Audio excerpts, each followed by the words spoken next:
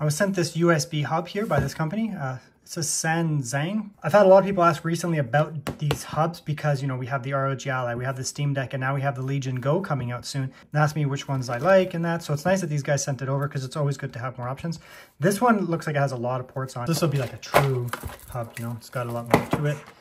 Yeah, nice metal build there. You know, it doesn't feel cheapo or anything, like a plasticky type, device. That's nice. Nice braided cable there. Yeah, and we get our USB-C option, so if you're going to use USB-C, and then you have that built right in. I think this is the first one I have that actually has that built right in. That's actually kind of nice. Right here I have a NVMe dongle, you know, I can plug that in there, and I should be able to get 1,000 megabytes a second or so out of that right there. That'll be good. We get our RJ45 Ethernet right here, so we'll test that out. Oh man, it actually has DisplayPort too. So you have two display options here. You go with Display 1 and Display 2. You can't put in all four. It's not a quad display hub. So, you know, you can go for your Display 1 and you have the choice of display or HDMI. And then you have your Display 2, which is HDMI or a DisplayPort again. So same thing. So, you know, I'm going to hook up, for example, a monitor on 1 here, and I'll go, I don't know, let's just say I go with HDMI. And then over here on my second monitor over here, I can say, you know, do I want to go DisplayPort or HDMI? So I can do both technically. Okay, and here we are running some tests here. I have hooked up, as you can see, a STOREFRONT, just a USB thing, and inside is an NVMe, obviously, and we're going over USB-A, and you can see that it's the fast style of USB-A. It's not going to be the type where you're going to be getting around 500 megabytes a second. Typically, you know, if you get those 5, basically they'll be tagged with that 5 on them here, you can see, and you know, it'll say 5 megabit per second, which will give you around 500 megabytes a second. This is a 10 megabit per second, which is the fast style here. And it looks like all 3 ports are the faster style here. So what that means is all of these ports are going to give you 1,000 megabytes a second transfer speeds, which is the most common of these, you know, these NVMe enclosures. Okay, next up, let's test the Ethernet. So we got our Ethernet there. Obviously it's going to be so fast. I have gigabit Ethernet, so in theory this should work exactly as advertised. So let's test it and come back. Okay, and as you can see here, nice fast speeds. This is pretty typical of what I get. That's fine. It's exactly going to be as anticipated. You know, 1,000 megabytes per second transfer speeds are advertised on the dongle. So that works perfect. No issues there whatsoever. Let's test out some displays there, and then we'll move on to some other devices. Okay, I'm plugging in some devices here. Okay, that worked right away, obviously. So that's the first display there. I'm gonna have to get another cable here because I want to hook up both the displays. I want to try one over HDMI as they advertise, and I want to try one over display as well. So let's get that tested. I'm just gonna grab another cable and come back. The second monitor hooked up to display. Let's test it out. I'm sure it'll just work right away, whatever. There it is.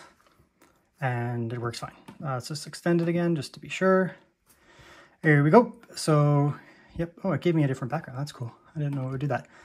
Yeah, so it's working. You can see there. So you can go HDMI or display for the first one, HDMI or DisplayPort for the second one. Okay, and as expected, you can see here, power deliver is working on the ThinkBook. I don't know what it is about my Lenovo Legion. It's so sensitive to power delivery. It's just, it freaks out over everything. It's actually pretty annoying. Yes, we are. So we're charging at a normal rate here, 22 watts positive. This is a 16-inch powerful laptop with a 13900H and an RTX 4060. And we're not in like any type of, you know, quiet mode or anything like that. You know, we can put it in turbo mode.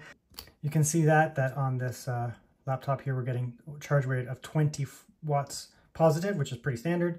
You can see here I have my ROG Ally hooked up and it's doing things, right? And I mean, there we go. Now we're playing games on my ROG Ally. I mean, you're not going to be playing Starfield on a 4K screen, obviously, but I mean, maybe you have, maybe you're playing an older game. You know, I could play like Sea of Stars up here, which I have on Game Pass. Let's load up Sea of Stars and we'll get that rocking on the ROG Ally. These type games are nowhere near as demanding, right? Like, there's a lot of people out there who are debating, should I have a handheld like this and also a gaming laptop or something like that, and maybe a desktop? Well, I mean, the ROG Ally and the Legion Go that's coming out, they are Windows machines. So, I mean, it's very easy to hook up a system like this and actually just get something like the ROG Ally here, turn it into a productivity powerhouse with a dongle like this, or a desktop gaming PC, right? Like, this is 4K 60. I mean, it's not the most demanding title, obviously. It's a brand new game, but it's not the most demanding. Now you're getting to the point where you're turning a little wee, you know, peasy little handheld like this that's basically, you know, a glorified Nintendo Switch on the go type thing. And then you're like, well, actually, I want to come home and I want to get serious work done or serious gaming done. You have your dongles with you, and now you're really cooking here, right? You can see here I plugged in this storage here. So, you know, if you have something like an ROG Ally with limited storage, like I actually have a lot of storage in my ROG Ally. You can see up here, I actually put in a 2 terabyte NVMe. But I mean, you can add more storage. This is just a 512 gigabyte NVMe. I have a 4 terabyte one over here. You know, I could easily plug this in. This is actually my game drive here, and it has 4 terabytes. So I have all my games on here, all my Steam library. Let's plug this in. Right, this is my game NVMe. So it's like just loaded full of games, right? Steam library, just loaded full of games, terabytes of games. So here we are all set up. Basically all you need to do is come to this website that's included on this little piece of paper here, or a little plastic thing. It's basically just tells you to go to this display link manager. This is Synaptic, so it's not some like sketchy third-party brand or anything. It's legit software. I've used it before. You just install this display link manager, literally download it, install it, and it runs automatically. And then all you do is plug in the display here. So you can see I'm plugged in and I'm extending my display here. Primary display here. So I've just taken my MacBook Air from, you know, a little 13-inch screen up to a gigantic 4K screen. And then I have this here. And of course, you know, if you have a MacBook, especially with an M1 or an M2 or something like that, they're quite capable machines. So you're going to have no issues driving this 4K screen over here at the same time.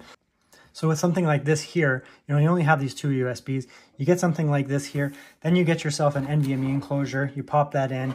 You can dramatically increase your storage on your MacBook, you know, rather than having to pay Apple a ton of money. I also really like this. This is like a hidden feature that a lot of these docks don't have. I have another one right over here.